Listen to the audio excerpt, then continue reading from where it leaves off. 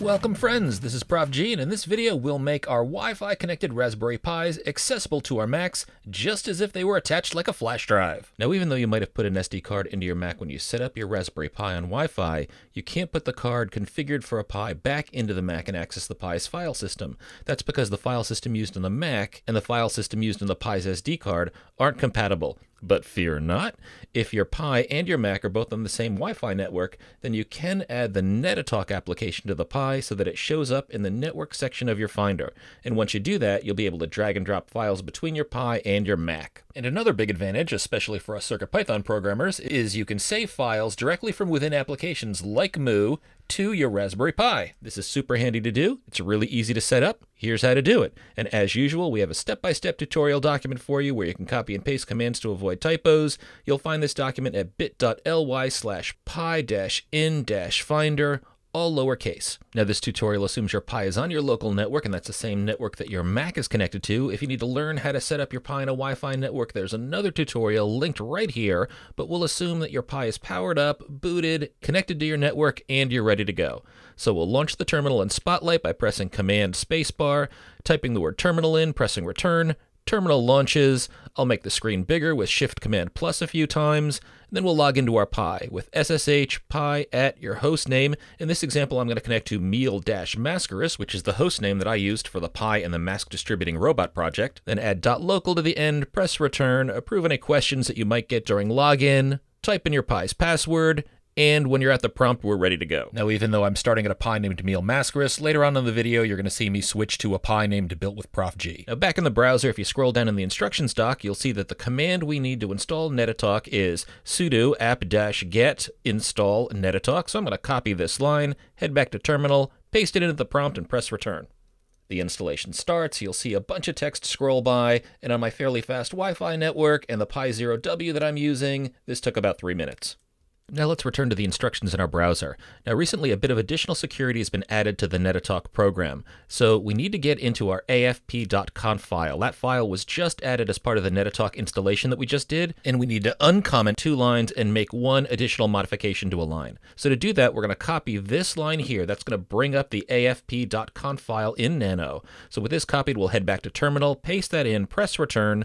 Now we're in Nano, and the afp.conf file is up and ready for editing. And the semicolons that you see in here act as comments. So what we're going to do is use the arrow keys to move in front of the line that starts with homes in square brackets, and then we'll press the delete key twice to remove the semicolon and the space that's just in front of this line. And then we'll do the same thing for the line below this, getting rid of the semicolon and the space. And on this very line, you also see at the end there are 4 X's. So we're going to use the arrow keys to go to the end of this line, then delete those X's, and we're going to replace those X's with the word home, all in lowercase, and that's it. So now we can press Ctrl X to get out of Nano, we'll press return when asked if we want to save our work, and we're back at the prompt. Now let's head back to our instructions doc in the browser, and there's one more command that we need to enter to restart Netatalk so that it picks up the changes that we just made. And that's this line here, sudo system control restart Netatalk. So highlight that, copy it, return to the terminal, paste it in, press return, and we're done. So from this point forward, every time you turn on this Raspberry Pi and it connects to the network, it should be visible in the Mac file system. Now some users might run into a bit of a snag, especially my students working on the Boston College network. So if what I'm about to show you doesn't work yet on your computer, hang in there. I'll show you a fix in a minute. So let's try it out. I'm going to first minimize my terminal window and minimize my browser.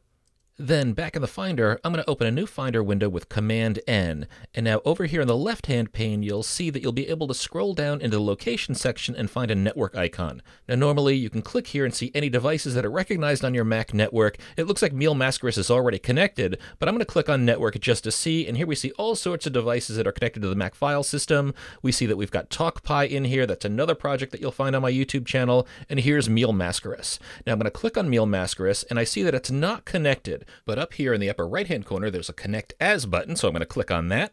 Now the name and password fields that show up here want inputs for meal-mascaris on the Raspberry Pi, so these aren't the inputs for your Mac, but instead I'm going to put in Pi as the username, and the password is going to be the meal-mascaris password. Press Connect. and we can see we've connected to the Pi, and the Pi's home folder shows up. Now here's a bit of a detour. If you were patiently waiting because your Pi didn't show up on your network, here's what you need to do. And by the way, these instructions are also in our follow-along document at bit.ly/pi-in-finder. The section with the steps I'm about to give is named Connecting to Pi Using Finder if you're on the Boston College network, but that will also work for anybody at home that still can't connect. So just head to the Finder and press Command K. You can also get to this window by going under the Go menu and selecting Connect to Server, and this should bring up the Connect to Server dialog box. Then enter AFP:/ and your Pi's host name. If you're at Boston College, don't enter .local at the end. But if you're working from home or another network, you probably do need to enter .local after your host name. Then click Connect, and you'll see a message stating you're attempting to connect to your Pi, and click the Connect button. Then you're going to log into your Pi now, so you're going to enter Pi as your username and the Pi's password as your password. And you can click Remember in Keychain if you'd like, and then click the Connect button. And that should open a new Finder window. You see here the host name is now mounted to the locations on the left-hand side. Mine is called Built with Prof G, and I'm going to click that volume. And in the upper right-hand corner, you see that there's a disconnect button to disconnect from the Pi. It'll change to connect if you ever get disconnected while you're logged in. It shows a directory called Pi's Home. The actual name of this folder on my Raspberry Pi is Pi. It's technically the user folder for the user Pi that I just logged in as. So if you see Pi's Home, it's just the same as the Pi folder you might see when you explore your Pi. And so now if I click and go inside of Pi's Home, I can see all of the folders and files that are inside of my Pi. Look at that. So remember, if you can't connect right away, just press Command K from the Finder or use the Finder's Go menu and select Connect to Server, and that should let you log into your Pi. Now I'm going to show you one more jump cut. I started recording this video from my office, but I finished the recording at home, but I do want to show you this. First, to show you the convenience of this Netatalk stuff, I've downloaded the drum sounds folder that you can find in bit.ly/CircuitPython-School-files. That's just a Google Drive with a bunch of files that we use in our tutorial videos. Now this folder's on my Mac desktop, and if I double click on it, you can see all of the WAV files in this folder. Now, we don't need this folder for our tutorial, but just to show you how convenient our setup is after Netatalk is installed, I can click and drag this folder, I can drop it into my Pi's folder, and we see it's copied over, and now all of those files in the folder are on my Pi. And just to verify this, I can go into my terminal program, and if I use the ls command, that's a command that will list out all the files and folders in a directory, I can see now 12_drum_sounds is in here. That's the folder I just copied over. And let's use the terminal command to take a look at what's inside of this folder. So the terminal command to change directories is cd followed by the directory name or folder that I want to go and visit. So I'm going to enter cd space 12. And now I'm going to show you another pro tip. If there are no other files or folders that start with the characters that I just typed, then when I press tab, the rest of the name is filled in. So it fills in automatically the rest of 12 drum sounds. Cool. That saves you some typing and hopefully prevents some typos. Then I'm going to press return, and we see the prompt has changed to show a / and 12 drum sounds. That indicates that we're in this directory. And so let's perform an ls in here, and that lists the contents of this folder, and we see, just like in the folder that we copied from the desktop, all those WAV files are in there. Nice!